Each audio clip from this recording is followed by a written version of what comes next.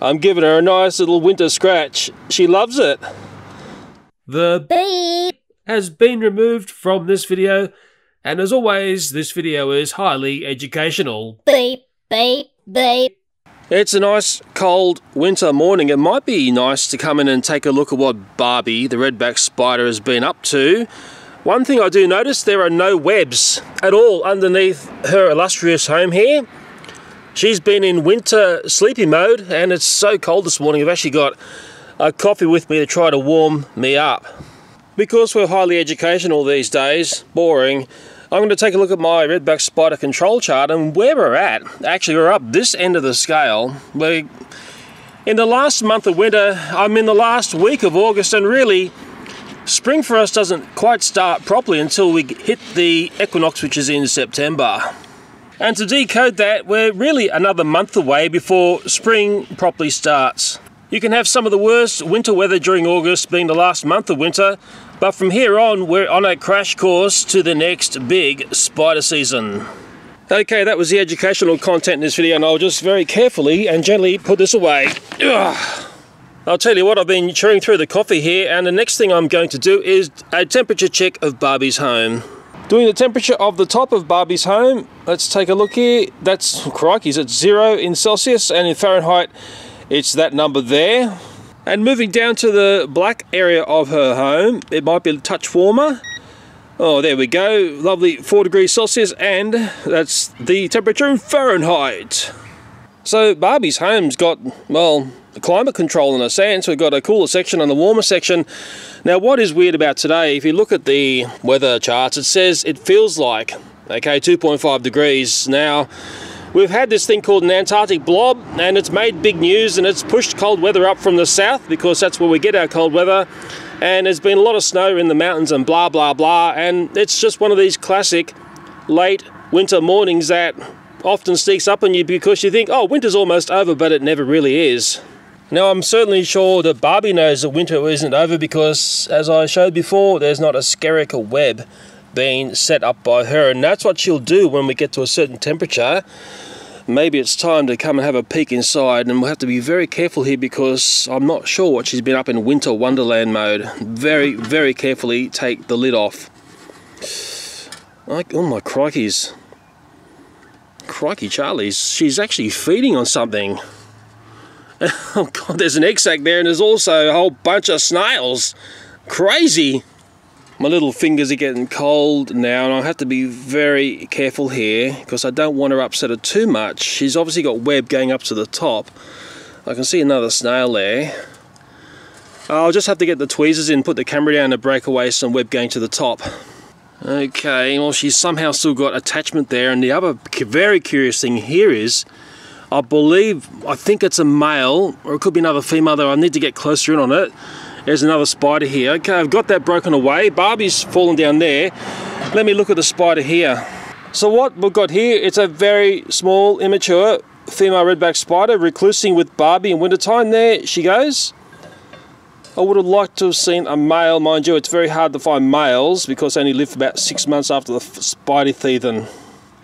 I hope that was educational. I don't want to lose the little girl there. It's like Barbie's sort of sister in a sense, and I will, as I've done other times, just put this underneath the spider home there, and it just gives me a bit more things to look at when I look down. There's a nice shot of Barbie, and somehow she's got a black beetle. I'm surprised they're even active this time of year. But then again, we are on the cusp of the next spider season, and she was feeding, and she's got an egg sac in here, and that's also very much surprised me. And as I've seen before, these spider homes are also the perfect snail home as well. I've got a family of snails. Now remember, this is a cold morning. This is a temperature zone that these spiders are not going to be that comfortable with. They don't like it when it gets down below 0. And I'm going to see how feisty Barbie is in the cooler conditions. Let's see if she has a go at the tweezers or if she's just going to play still and dead.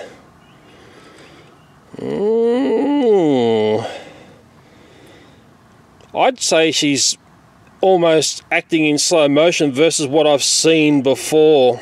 Yes, it's a temperature time of the year where these spiders I think they really struggle. Yeah, you can see she's not really doing the fast, hard actions that we saw when it's warmer weather. That's very interesting to see, isn't it?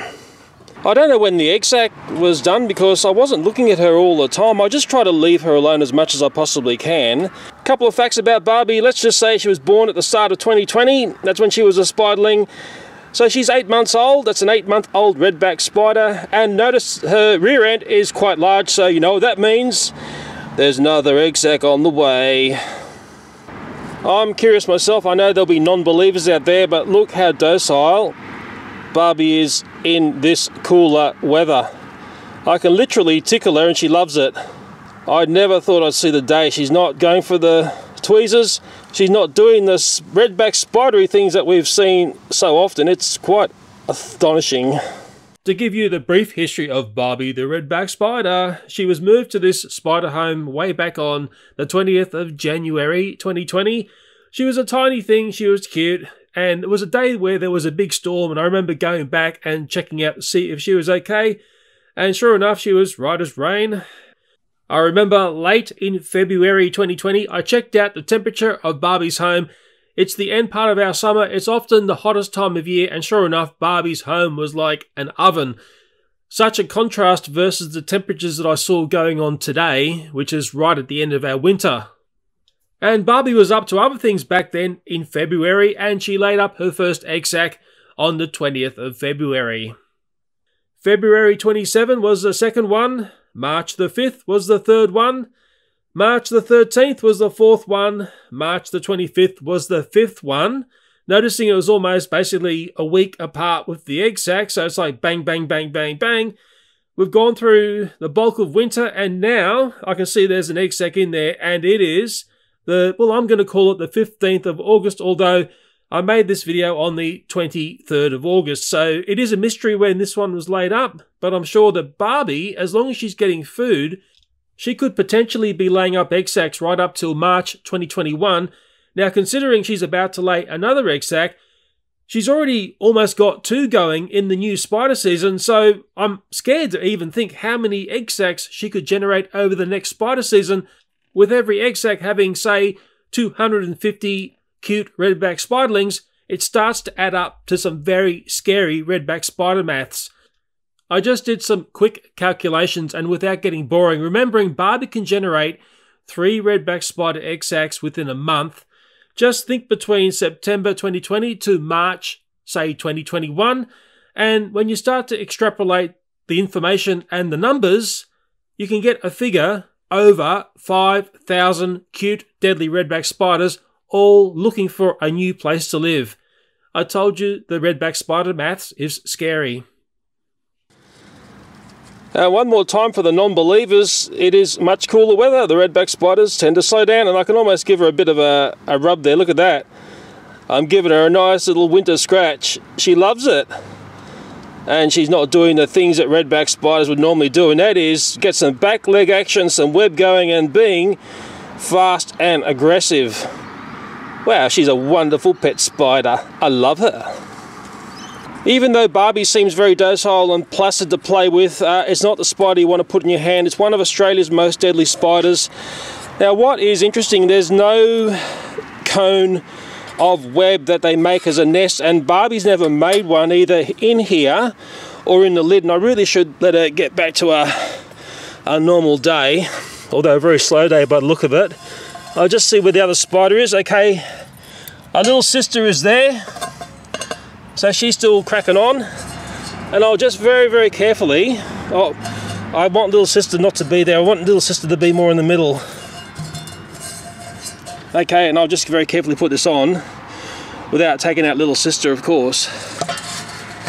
Okay, done and dusted. And I'm sort of wondering, when is she going to be triggered to set up her webby network underneath there to catch all the wonderful critters for the next spider season. I'm going to wind back to earlier in the year, back to January. In fact, it's January 20. This is the morning of the time when I found Barbie and put Barbie into a home, but it's down at the local gym. Our local gym is completely infested with redback spiders. They live around the steps. They live around the tile area. And in the mornings, sometimes I would see the redback spiders out in their webs. And I thought to myself, what are they doing out in the heat? Remember, this is Australia, so our seasons are the reverse to the Northern Hemisphere. Basically, everything in Australia is either upside down or totally backwards. That's what you need to remember. Normally, with redback spiders, you would not see them out in their webs during the day. And it often confused me when I saw this, and I thought, why am I seeing this? The spider's getting hot, it would be susceptible to a bird seeing it, and then it's the next meal for the bird. I could see the spider had a beetle, but it wasn't really being that active. Normally, these spiders get very frantic when they've got something in their web, and I could see there were pony ants around, and it was one of these things where I watched this for some period of time, and I was trying to figure out, why do I see the spiders being very risky and not reclusing during the daytime? So there I am at the local gym, laying on the pathway with my iPhone making this video, and sometimes people would come up and say, are you okay? Because they thought I'd collapsed or died.